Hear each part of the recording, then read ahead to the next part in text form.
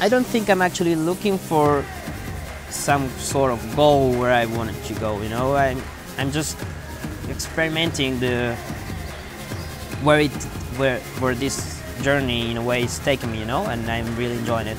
It's almost like a game for me to try and get what's in my head, like in the camera. So I'd say that's what I keep doing, trying to like push myself, and then like trying to push the people who I'm taking photos of as well. Like, I think it works both ways as well. You look back at it every single time, you're just like, I couldn't have shot that photo any better in my opinion. That's when I'm most happy, you know. Not when I've got any sort of doubt where I'm saying, oh, I wish I'd done that, you know. But yeah, that's the best feeling for me, really.